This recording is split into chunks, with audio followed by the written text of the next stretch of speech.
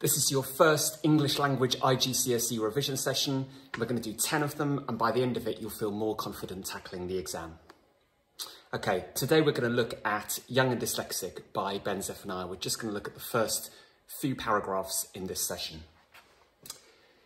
Young and Dyslexic, you've got it going on. As a child, I suffered, but learned to turn dyslexia to my advantage, to see the world more creatively.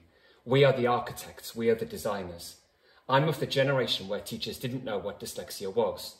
The big problem with the education system then was that there was no compassion, no understanding, and no humanity. I don't look back and feel angry with the teachers. The ones who wanted to have an individual approach weren't allowed to. The idea of being kind and thoughtful and listening to problems just wasn't done. The past is a different kind of country.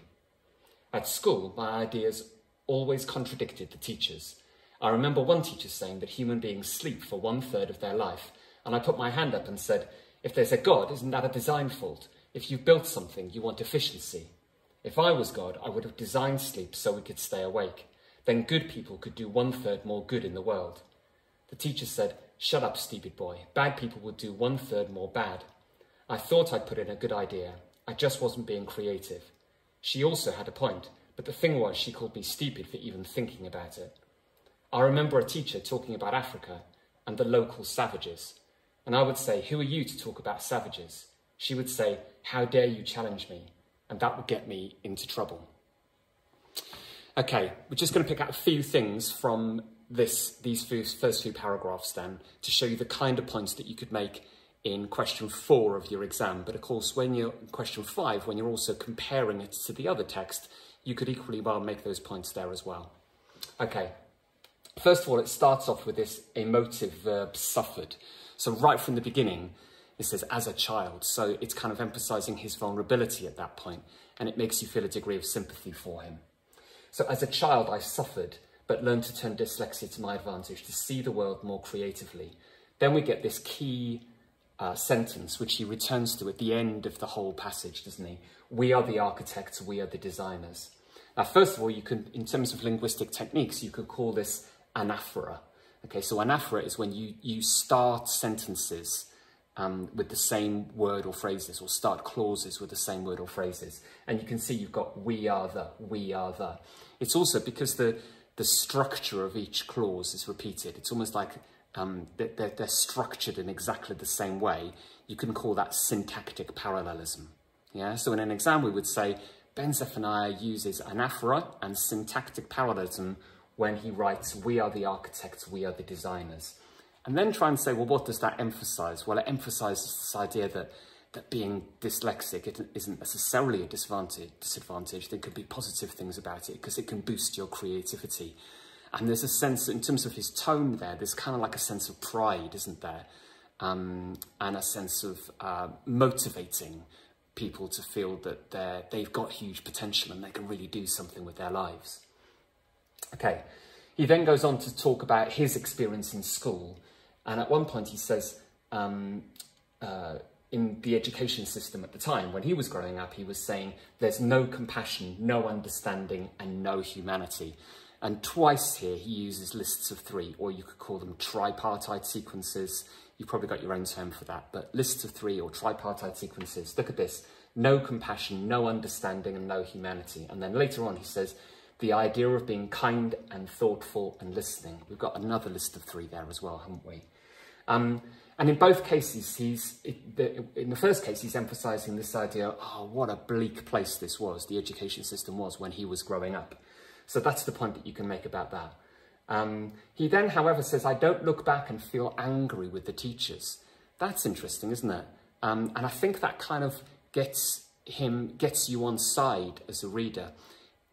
If the whole thing was him ranting and sounding really angry and bitter and resentful, you might tolerate that for some time, but then after a while, you might not want to carry on reading. And I think somehow if he says, look, I was treated badly, there were things that were wrong with the education system, and it had a negative impact on me, but I rose above it. Do you know, if he actually says, yeah, I know that there were things wrong, but I'm not just going to blame everyone. I'm not just going to be bitter and vengeful and rant about the whole thing. I'm going to place this within the context of the time and say, look, there were some good teachers, but actually they didn't have the scope or the opportunity to do what they wanted to do necessarily. He's being very balanced, isn't he? I think what I would say. He's trying to look at it from a kind of wider perspective rather than just getting caught up in the anger. And that's one of the things that I would say about that. He then later on says, the idea of being kind and thoughtful and listening to problems. Here, as well as it being a list of three, you could say this and repetition is interesting. And you can call that polysyndetic coordination. Polysyndetic coordination. When you're using and more than once. And I suppose he's suggesting, you know, the education system, his experience in school was so radically different from what yours is now, to some extent. You might think you have a tough time at school sometimes, but he's saying, oh, you have no idea what it was like. It hadn't even occurred to people to kind of show sympathy and empathy and understanding at times in the classrooms that he was in. Okay, so he's trying to really draw a contrast. And what he's doing is actually saying, look, this was almost like a different world. It was like another country. And he makes that point, doesn't he, when he uses this metaphor at the end here. The past is a different kind of country. That's actually a reference to a line from a book. But the main point is that you can say that he's kept saying it was like another world, like another country, where the culture was very different. The world now is a very different place, is what he's trying to say, isn't it? He then gives some anecdotes, some examples from his own experience, doesn't he? And he says, if there's a God, isn't that a design fault if you built something? This is him recounting a conversation that he had with teachers at the time. And he uses direct speech to do that, doesn't he? Okay, so he uses direct speech. And one of the points that you can make here about this is that he's deliberately quoting exactly what was said. You know, he's quoting the exact words and giving you, you know, an actual conversation he had with a teacher, because he wants to make it real. He wants to engage you and kind of like make you feel as if you're there at that moment, listening into that conversation. And then he actually says what the teacher said back to him, that the teacher said, "Shut up, stupid boy." And here we can talk about the teacher using an imperative. This shut up, one of these commanding verbs, is called an imperative, isn't it? And using quite derogatory language by calling him stupid boy. And that, again, kind of creates maybe a sort of sense of sympathy for him, doesn't it? He then goes on to talk about how, at times, he challenged the way that teachers, the language that teachers were using and the things that they were saying.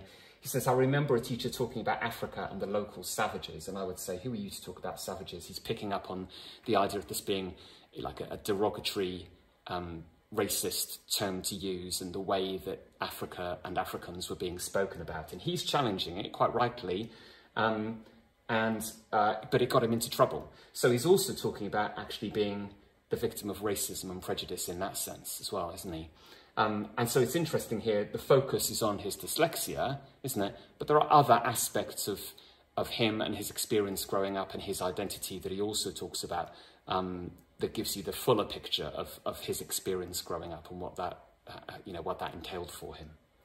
So hopefully that gives you a few things. What you need to do is highlight those and make sure you're confident saying what you can about them. Practice writing that now. So rather than just listening to me, what you could do is have that in front of you if you want to, or just have the plain text from your anthology, okay? And have a go at turning that into a paragraph or two that could be a section of an answer for question 4. In the exam, you're going to need to write about it. So if you have a go at writing about it now, you're doing what you need to do in the exam. Just listening and being passive is not going to help you anywhere near as much as actually actively writing. It only needs to take you like about 6 or 7 minutes. Okay, have a go at turning those points into some sentences, into a paragraph or two now, and that'll be really useful.